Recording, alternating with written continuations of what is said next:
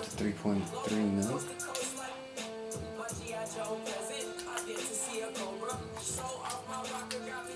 Okay. And let's see, a right guard, a corner in there. Let's go to auction. And let's see here. Let's program. It's team of the week. And let's go overall. Team of the weeks are based off of previous weekend performance play. Oh. And these are good cards for people not getting legends and things like that.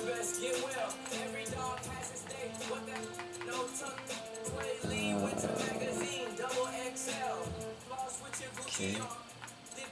Let's go quality. 94. Go 92. Yeah, that's the new Jared Goff. And let's get a compare. 575,000. That's my Vic. And throwing the run on Goff is 86, and mine's 93. And oh yeah, that's probably true. But if you're a pocket passer, then you're still throwing on the run to the pocket. There you go. Which you're not. So you would never use that bottom step here. I don't understand. Which it doesn't say. Oh yeah.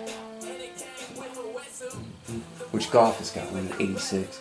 I think mine is TOR higher than that. But that's also new, so should probably pick up Goff taking why does less.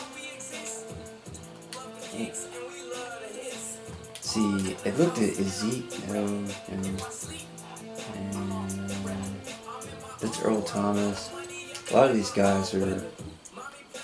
Let's see, Earl Thomas has got 91 zone and 87 pursuit, and Ed Reed's got 93 zone and 92 pursuit. Yep.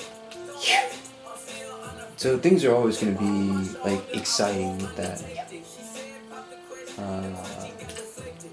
Let's go here, compare 90 speed versus Moss's 94 speed, 88 route run. Nope.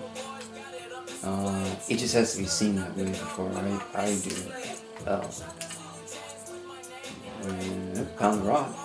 78 truck and 89 elusive with 91 speed, 92 speed on Walker, and 91 carry, and 86. Well, it's a little bit less elusive.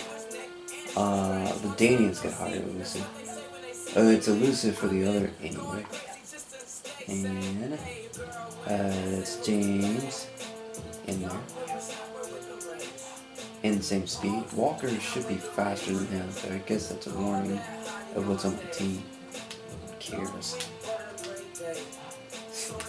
Thank you.